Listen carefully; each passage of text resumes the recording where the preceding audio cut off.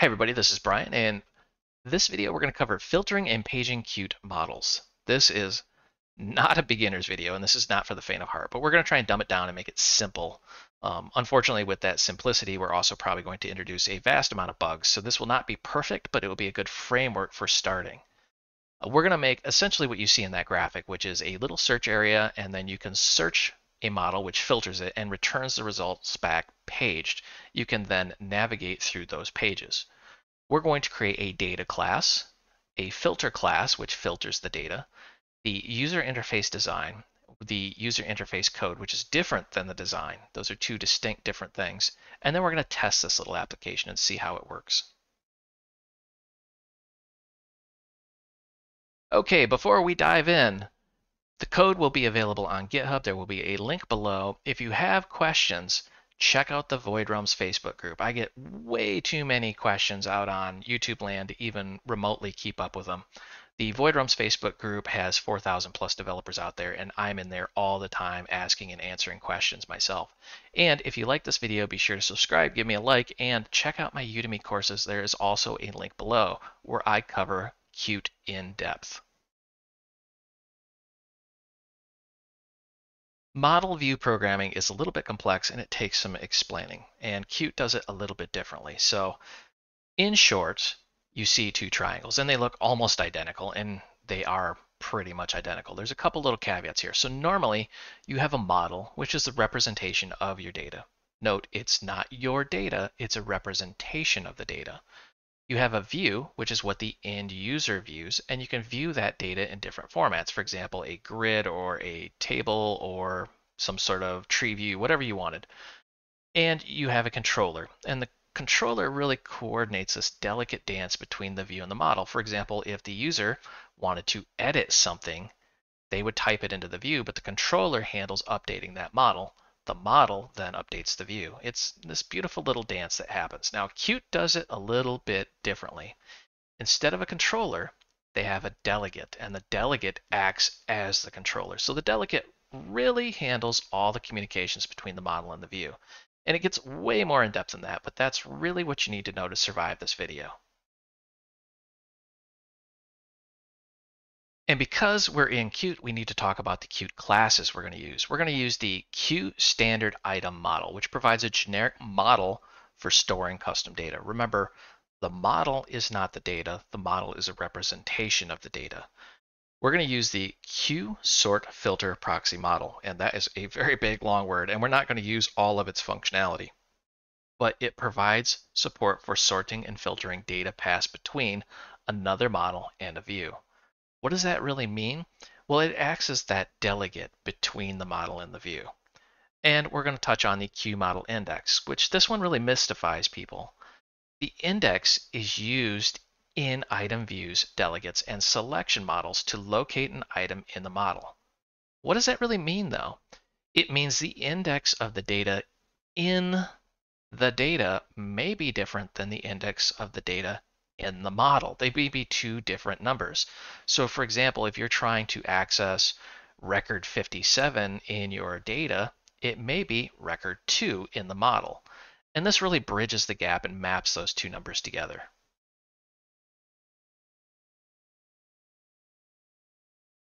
So really what we're working with here is called a proxy model, which allows us to do things like sorting, filtering, or any sort of custom functionality we want to do.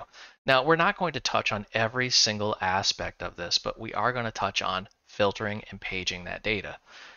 Understand that the proxy model really coordinates with the delegate and kind of inserts itself between the delegate and the actual model and acts as kind of like a traffic cop between the two.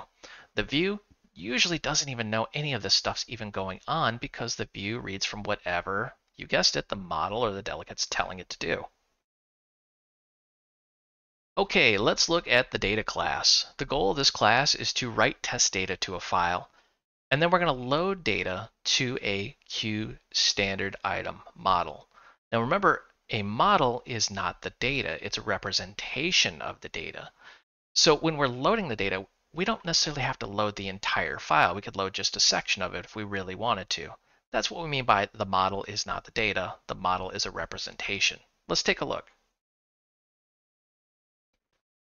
So before you, we have a blank application. This thing does absolutely nothing. We've written no code. It's just a main window application. Let's take a look. Right click. We need to build our data class. So I'm going to say add new C++ class. And let's call this the ever descriptive name of data. And I want the base class of QObject. It's going to give us a preview of what it's going to do. I'm just going to say next, next, finished. Going to trust this thing to do everything it's supposed to do. Clap some of that down. All right, now I am going to, just to save a little bit of typing here, paste in some includes. So we have QObject, QDebug, QFile, QIODevice, QTextStream, and QStandardItemModel. If you don't know what all of these are, you need to hit the pause button on this video and watch all of my other videos because we cover most of these in depth. But just to summarize, we got our QObject. We're going to write out some consoles, and we're going to work with a file, which is a QIO device through a text stream. And of course, we're going to load information into the QStandardItemModel. This class, super simple actually. I'm going to say bool write test, and we want this to have a path. Help if I could actually spell.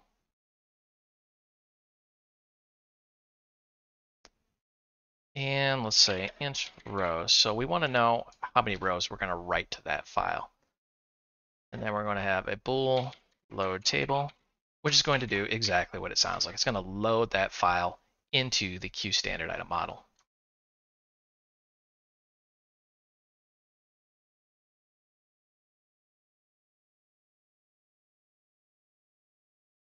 Now let's go ahead and implement both of those.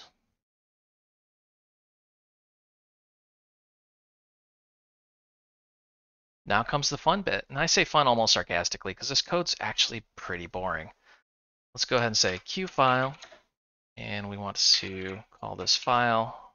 It's going to use our path. I'm going to make sure the file exists.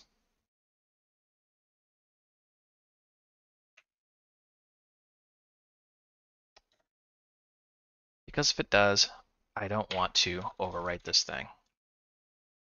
There we go. So if the file already exists, we're going to say, hey, our test file already exists. Let's not rewrite it. Let's not reinvent the wheel because this is going to be a fairly large file. And from here, we're going to say, if not, file open, and we want the QIO device write only.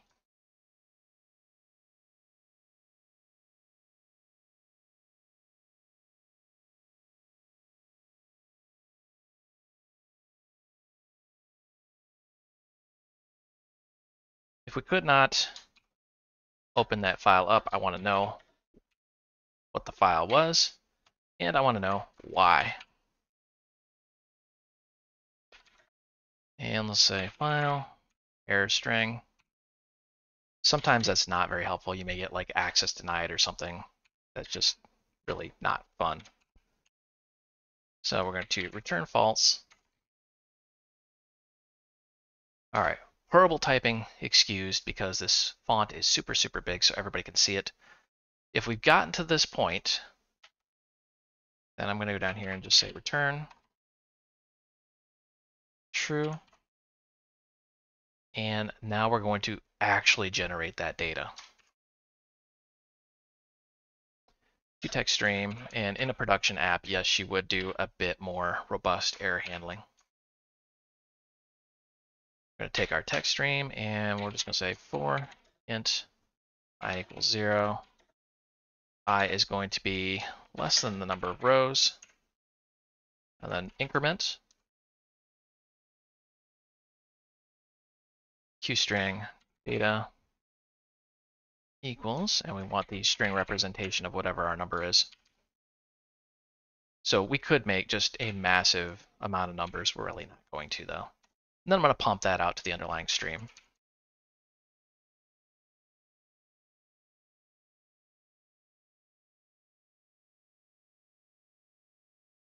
Could use endl or anything else that we wanted to do, but I'm just going to do it that way. So it's very obvious to even newbies what's going on there. Believe it or not, I've had people ask me, what's endl? Why are you using endl? I've never heard of this. It's just like, what? Okay, guys, come on. So anyways, file close after we flush that stream out. And we want to know that something happened. So I'm going to say QInfo. Maybe scroll down a little bit so we can see what's going on here.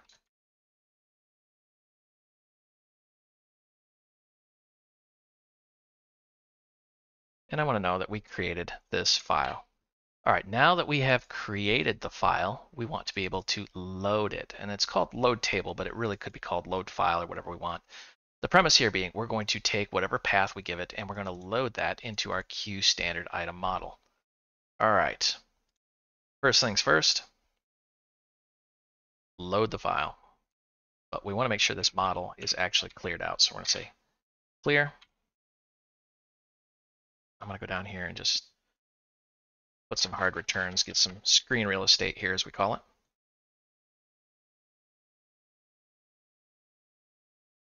We're going to set up the model. So I'm going to say Q string list headers append, and we're just going to say item. So really, in case you're wondering what this is, it's the header across the view that we're going to put. Now I want to say model, set the column count. And we want just one column because we're only going to display, shockingly, one column, but you can put as many as you want. This is the beautiful part about the QStandardItemModel is you can create pretty much any data that you want here. And now we want to set horizontal header labels, long name, but we're going to set that to our headers. That string list that we already set, which is going to say, okay, when we're viewing this model, we want to use this string list to define what we're viewing. And you'll see that later on in the video, where at the top it's going to say item. Now we need to fill the model with data.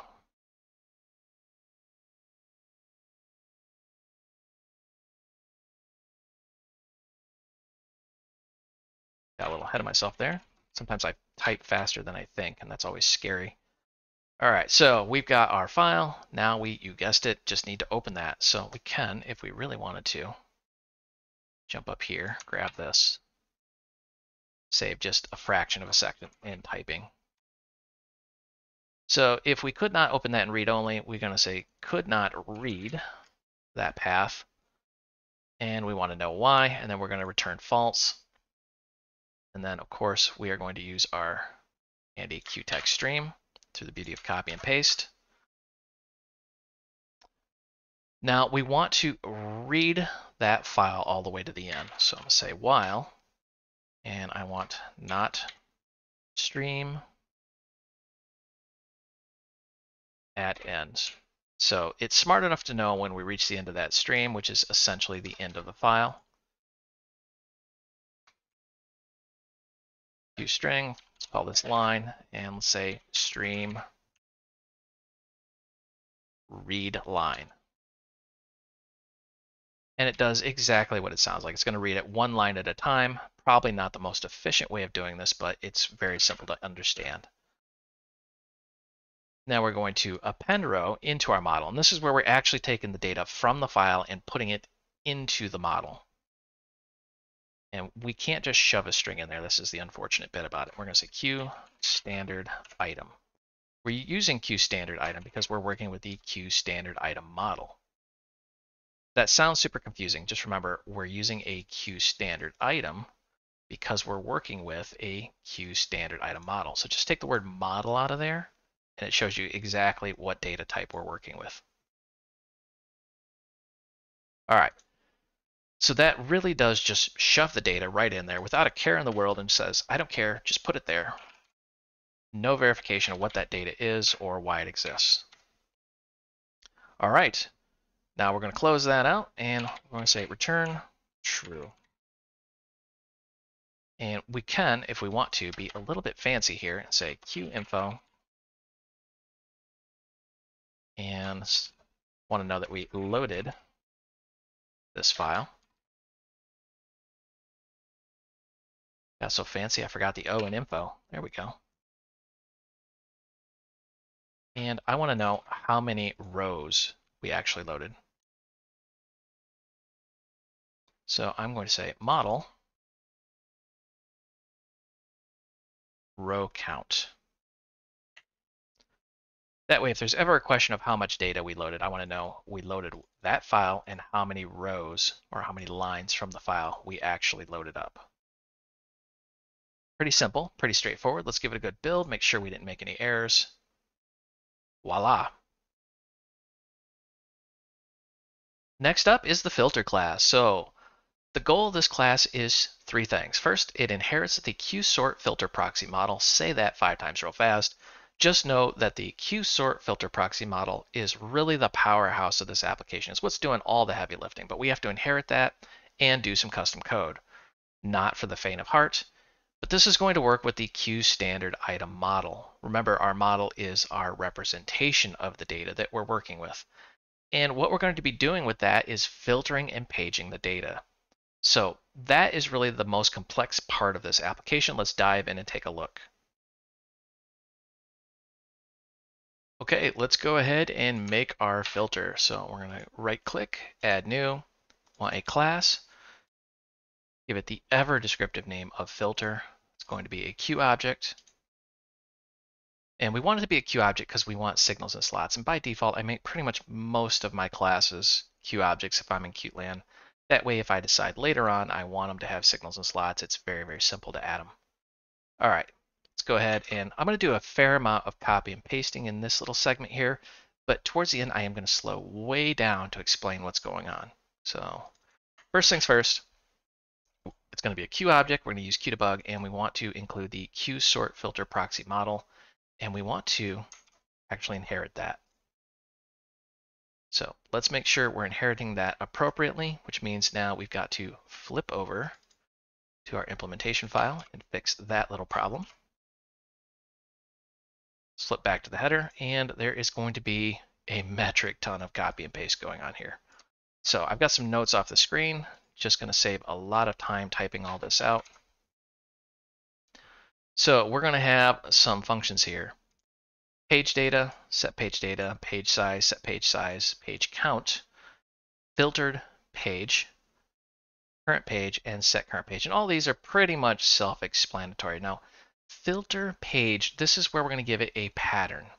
And this is where we're going to say, hey, I want to look for whatever it is we're searching for, but we have to give it in a special format. And we're going to look at that in a little bit. Now, for our signals, because we are going to use signals and slots, we're going to say started and finished.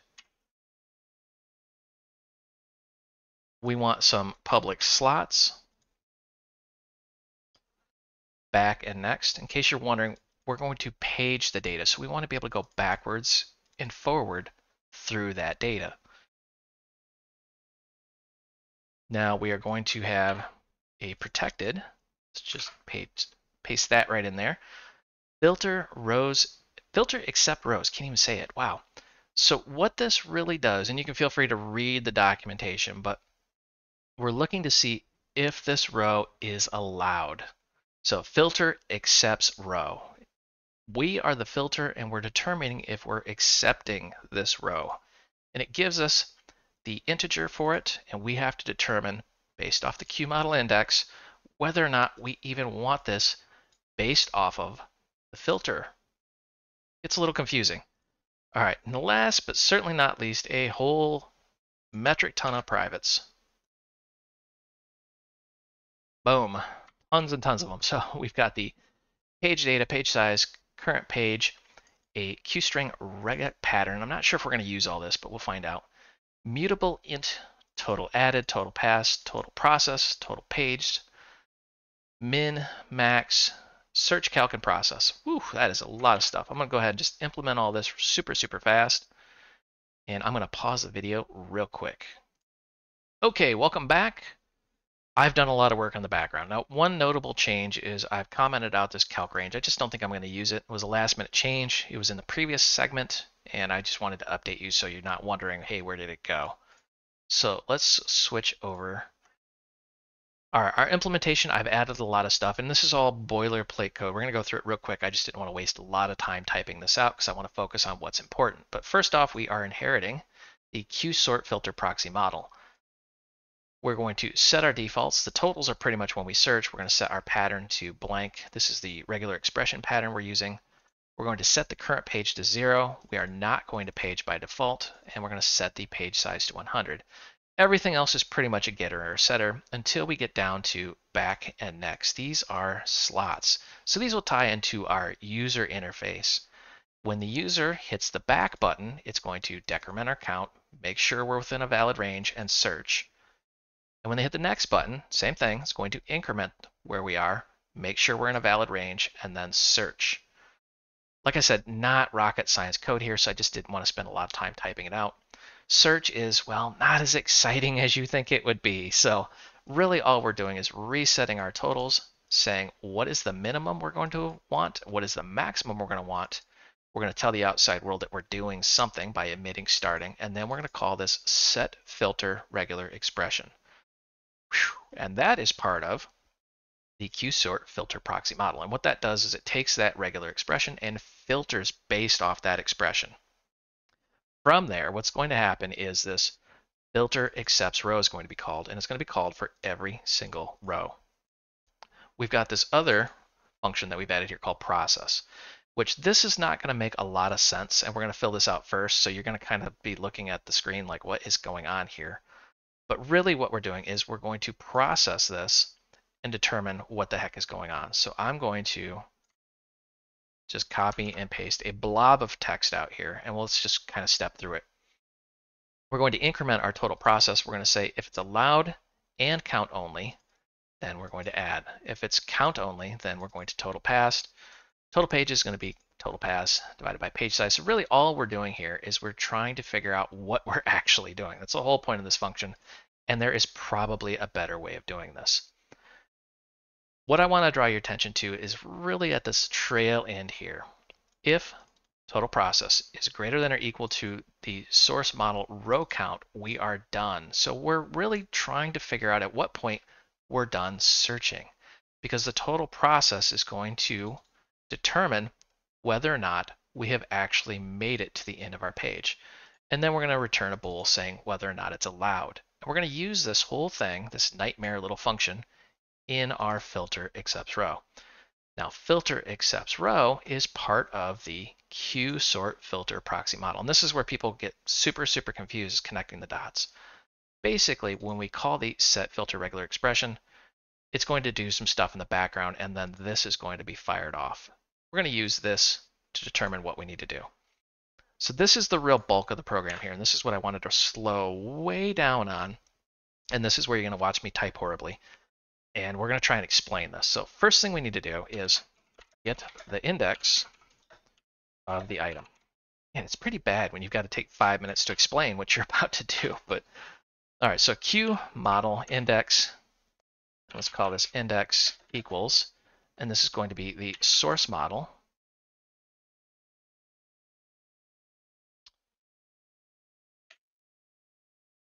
index.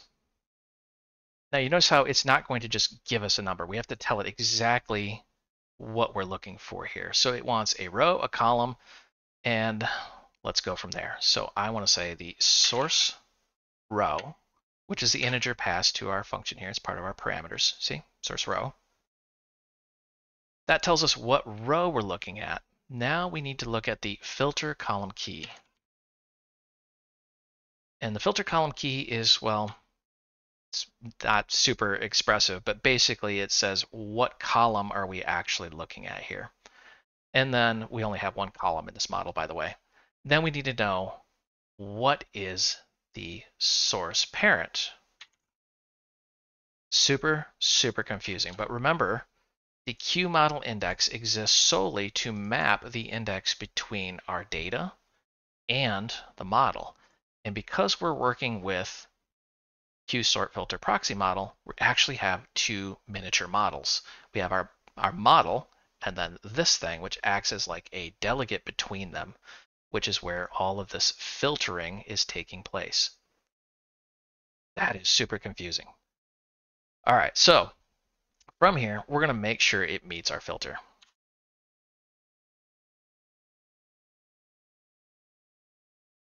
This is where we're actually filtering the data and saying, hey, is this thing even allowed?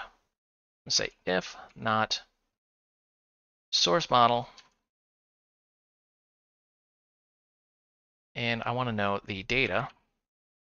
And notice how this wants a Q model index, not an integer. So we have to use that Q model index that we just created.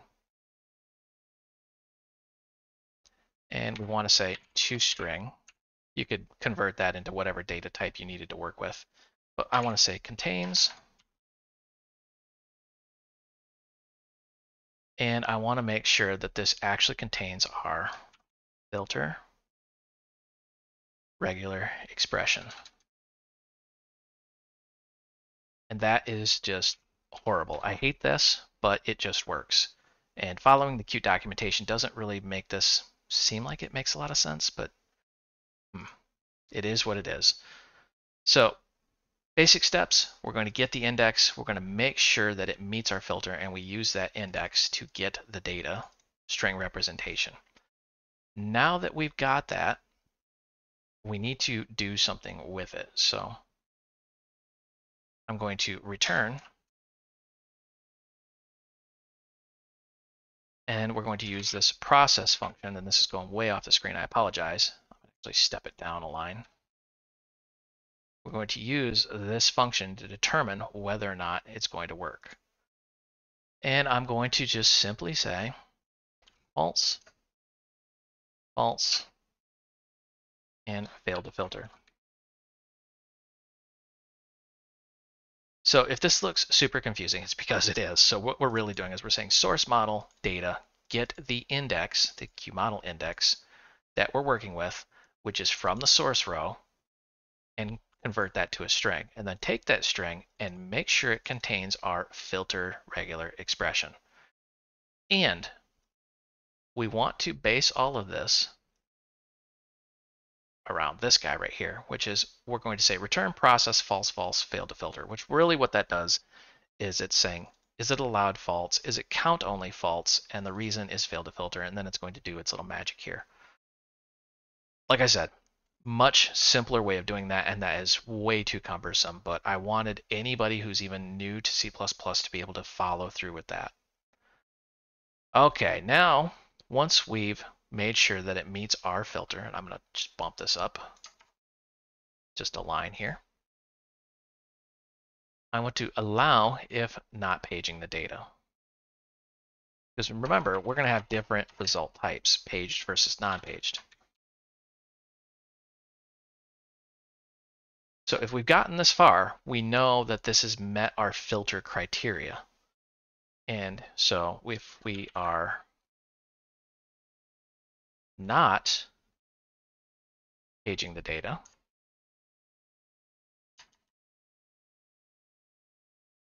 then what we need to do is return. And you may be wondering what we're going to do here. It's this, same thing.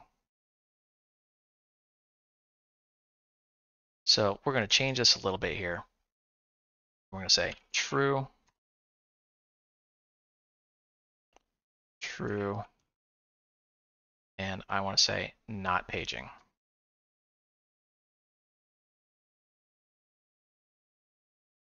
So if we've made it down to here, we're going to say it has met our filter criteria. If we're not paging the data, then we're going to process it. And we're going to say it is allowed.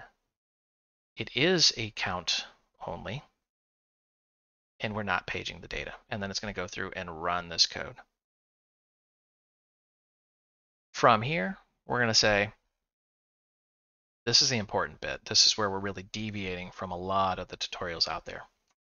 If we are here, we are, big bold letters, paging the results. And we need to, and I'm going to put a bunch of exclamations. That way, it's very obvious what we're doing.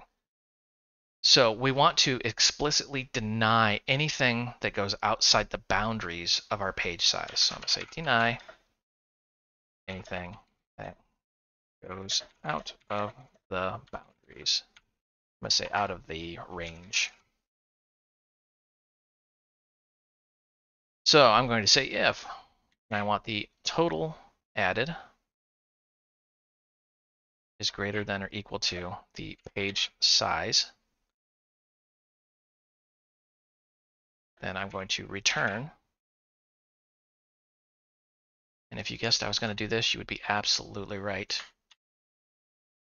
By now, you're probably wondering, what is the whole point of this process function? Well, it's really just mostly so we can figure out what's going on and why one thing went and one thing didn't.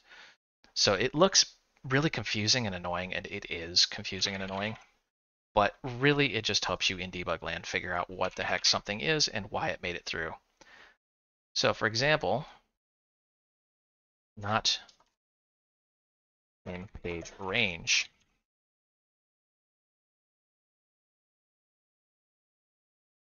Deny anything that goes out of the range, and we're going to say return process false, true, and then not in page range. So false, it's not allowed. True, it is a count only because we are paging now, we're counting, and the reason is not in the range. And then from here, it's past the filters and in the page.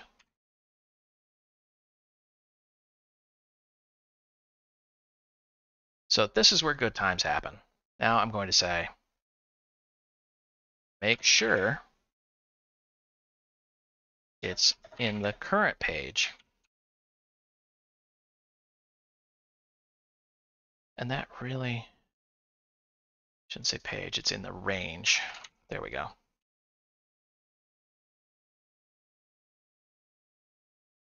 And I want to say total passed. These are the total numbers that have passed all of these checks and balances, and we are now adding them to the page. And we want to say greater than or equal to our min. You knew we were going to use those at some point. And the total passed is less than the max. This is how we get our page size. If you thought that we were going to grab this, you would be absolutely right. This is our buddy here. And we're going to process, and this is going to be true, true. And let's go ahead and change this to in page range.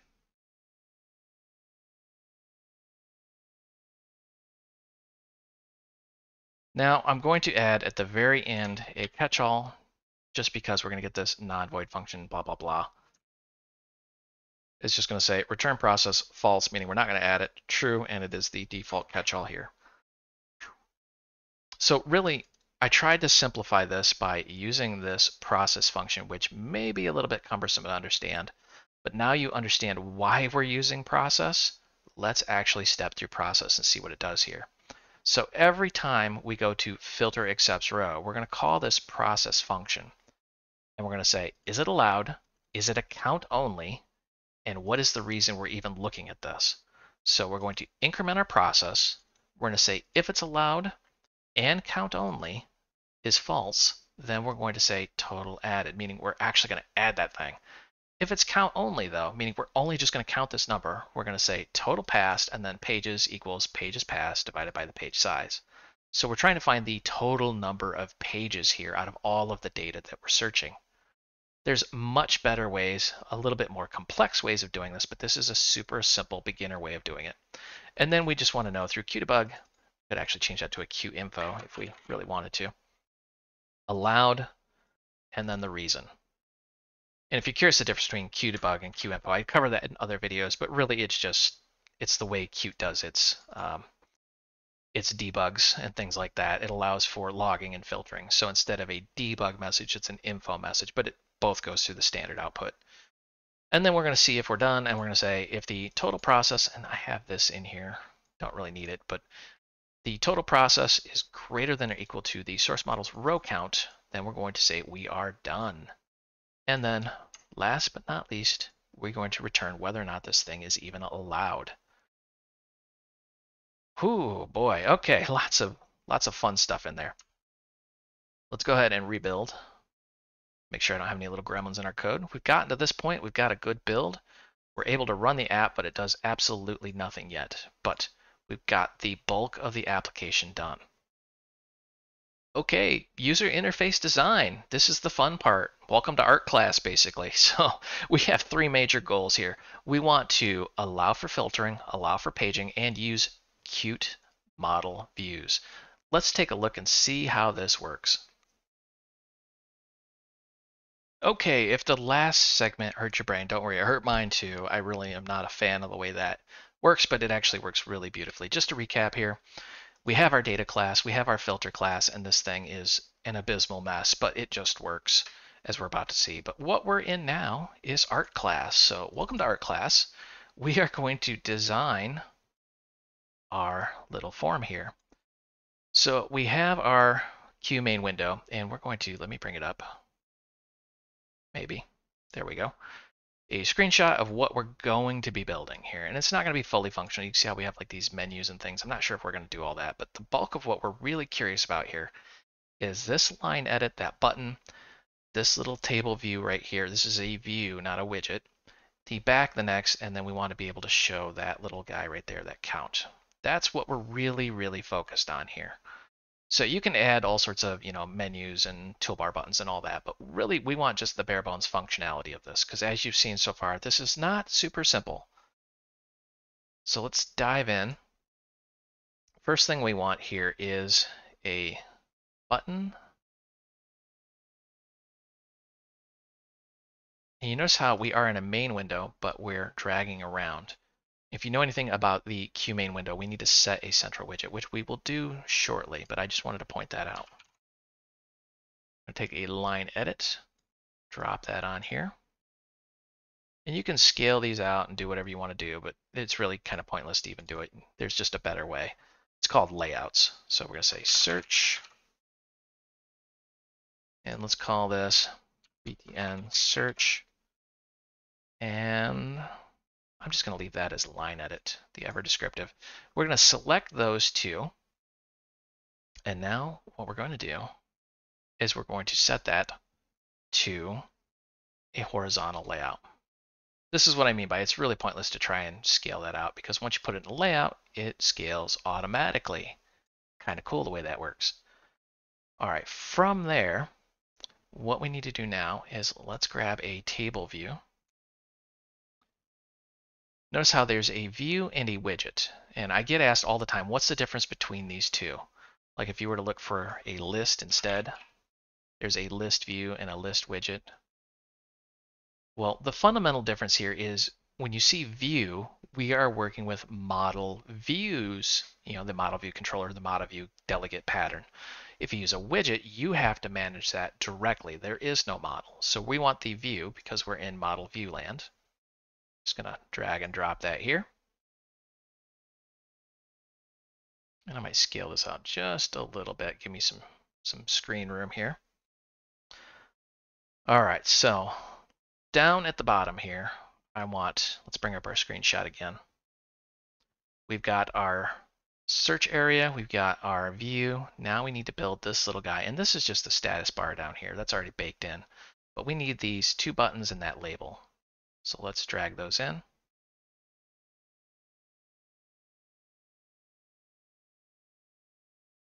Button and button. What shall I call you? Let's say back. And let's say btn back. And btn next.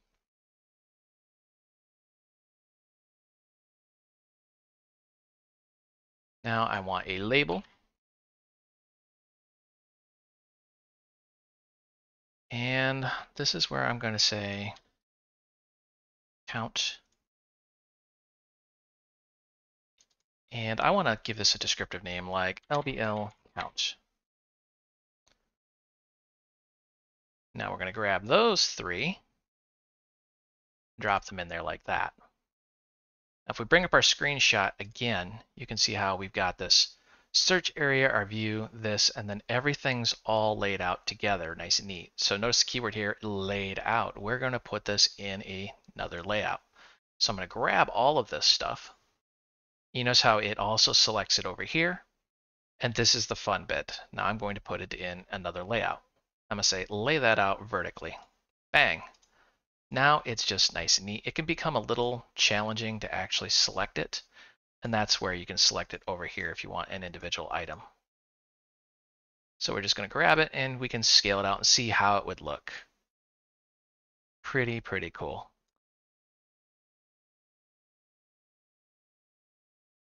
Ladies and gentlemen, I'm very sorry. Now is the boring part of the video, the user interface code. We have three major objectives. This is the plumbing. It's going to connect everything together. We're going to make the application functional, and then we're going to generate test data and load it. Okay, now that art class is over, there's a couple things I want to cover real quick, but we've got to do all of the plumbing code, or the user interface code as I call it. And we're going to go in here. Now there's a couple subtle issues. First of all, if you see this central widget thing, you're often inclined in Qt to go in here and say this dot set central widget, and then I want UI, I want the vertical layout, and I'm going to do this. Now you'll notice how it's not going to allow us to do that. It's going to actually piss you off because it will not allow you to do that. So one simple way of getting around that, there's other ways, but this is the simplest way, is we're going to grab that vertical layout, and you can either right click and then go down to break, which goes off the screen, but I'm going to do it up here. Just make sure you've got this selected and you break the layout. And it does exactly as advertised. It breaks it or removes it. Now we're going to click on the main window. And in case you're wondering, you can actually click on something else and then select main window here or click it here. And it will show these little boxes that it's selected. And you can set it up here. So we're going to set the layout in the main window. So now our central widget has a layout and everything's laid out in that widget. Now everything scales with the window, where previously it wouldn't have. The other thing I wanted to cover before we really start down into the what I call plumbing code here is we're going to make an action. And there's two ways of doing this. You can either right click down here and say new, which brings up this little editor, or you can just simply go up here. And I've already typed in file, but you can type right here and you can say create test file. Hit enter and boom, creates it right down here for us. And you can double click it and bring up the editor in case you misspelled something, you want a different object, or you can set the icon checkable, whatever you want to do. So what really is an action? Well, it's an entirely separate video series, but basically actions are objects that you can put into menus or into toolbars or whatever you want to do. So in case you see these in other videos and you're wondering what the heck is that, it's super simple. Watch all the other videos I've done, but just wanted to touch on that super quick here. So what we can do now that we have this action is right click it and go to slot, which is going to say, what do you want to do as far as slots? We're going to go to triggered. Notice it's not clicked because you can trigger the slot by hitting the enter key as well if it's highlighted. So we're going to go to triggered and hit OK. And that's going to create this little function down here. And we're going to do that for the rest of our user interface. For example, we're going to right click our search button, go to slot, and because it's a button, we're going to use clicked. And then same thing here for the back. And we're going to go clicked. And right click, and let's go to slot on the next. So now we've got back, next, search, and then on our create triggered. So there's really not a whole lot in this main window so far. This is the not fun part. I call this the plumbing code. So I'm going to zip through a lot of this just because I really don't like doing a lot of plumbing code. We're going to grab some stuff off the screen. We're going to use the QFile dialog, QInput, QMessageBox, QStandardItemModel, QSortFilterProxyModel. I love saying that really fast. The data class we made and the filter that we made. Now we're going to add in two little guys in our slots. We want started and finished. In case you're wondering, whoa, how did you get started and finished? It's part of our filter, remember? We have signals. started, and finished. It's right part of this QSortFilterProxyModel. So I want to know when we start and when we finished. All right, so now that we've got that in there, we're going to set up our privates.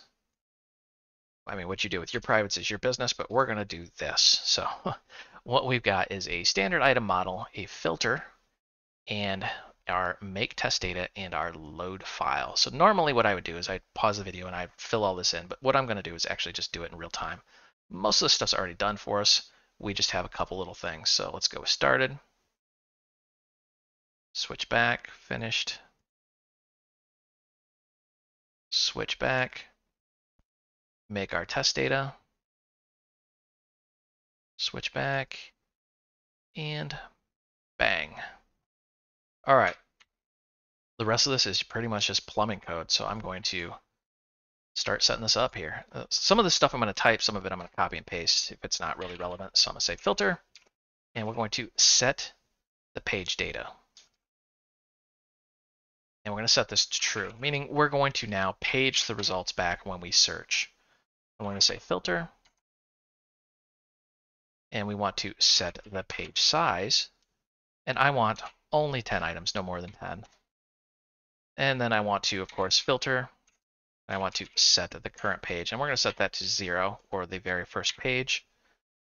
And then I want to connect up some signals and slots.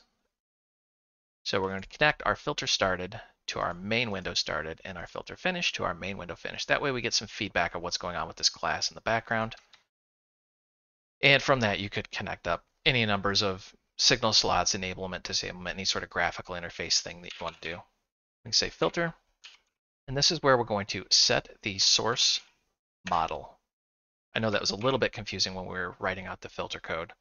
So the source model is our actual model. Remember, the filter kind of sits between the model and the view. So it filters what we're really doing. So think of it like a model for the model or a filter for the model. We're going to just set that to our model. Now we want to take our UI table view and we're going to set a model.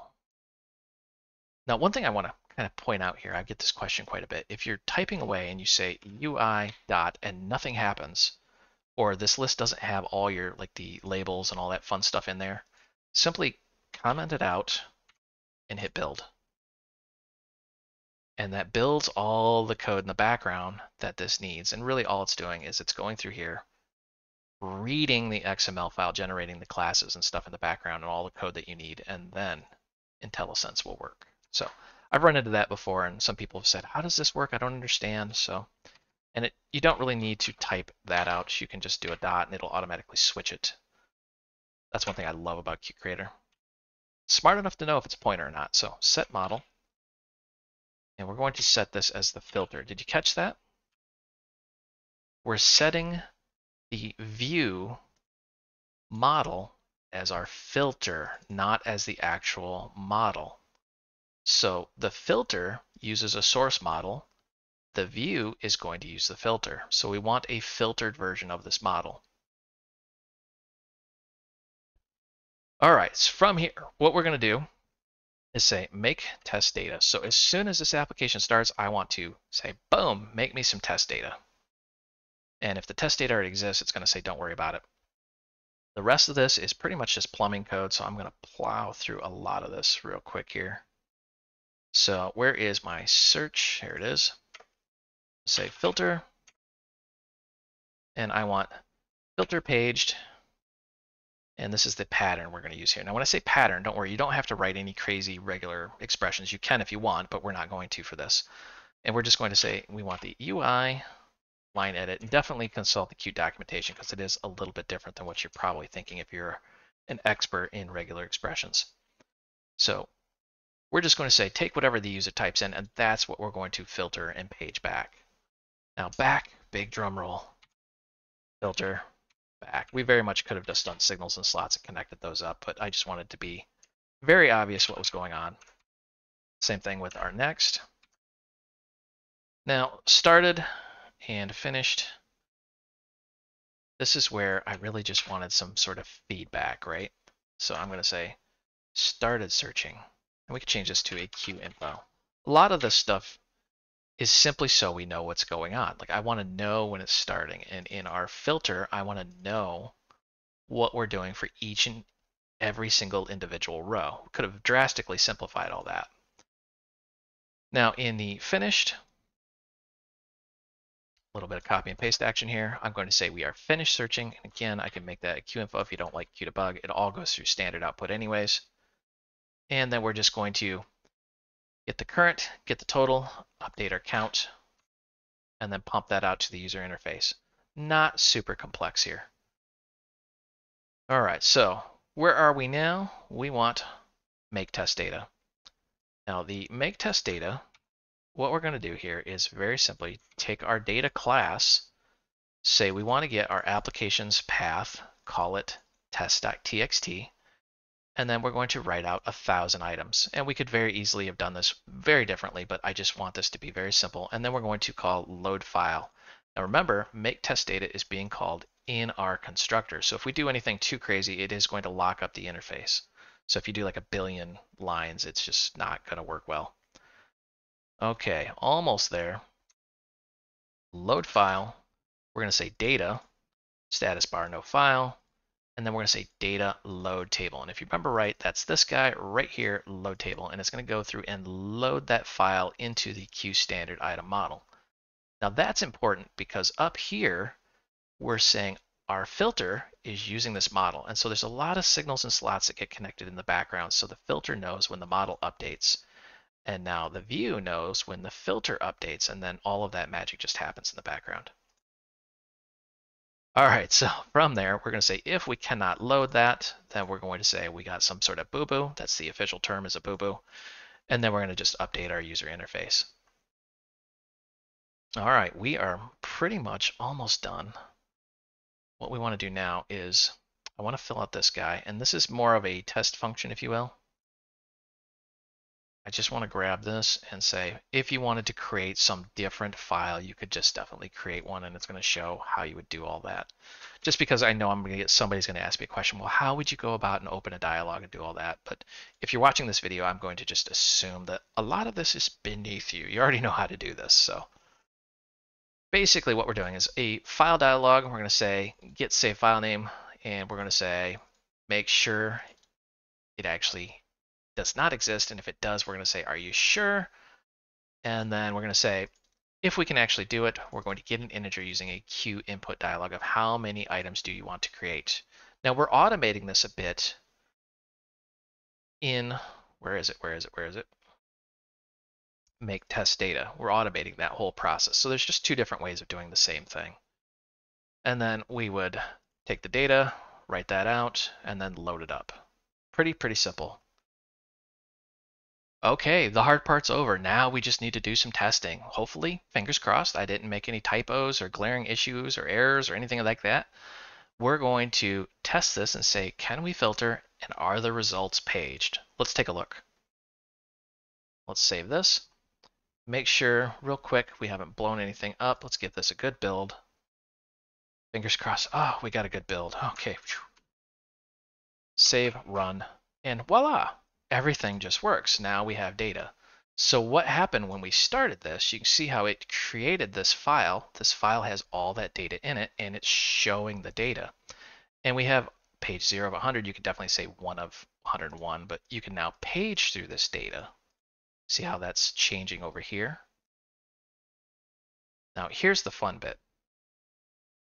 You can page through this data, but if we want to go all the way back to beginner land here, you can now search for this data. So let's say we only want to see things that have the number 9. Now, anything that has the number 9 in it, we are now in there. And now we have 27 pages. Notice how that went down because we are filtering the data. And we could do things like we only want to see things that are double zeros. Much shorter, 0, 0. Now, a slight bug in this program, if we go back to beginner land, notice how it's not updated correctly. So that's a bug you'd have to work out. But I really just wanted to show the fundamentals of doing this. And I'll show you another bug just because I like people picking on me sometimes. let's say I go out to some arbitrary page, 22, why not? And I only want to see things that have 55 in them. Notice how we're on 22 of 1, and we could back this out and nothing's displayed until we get to the very beginning.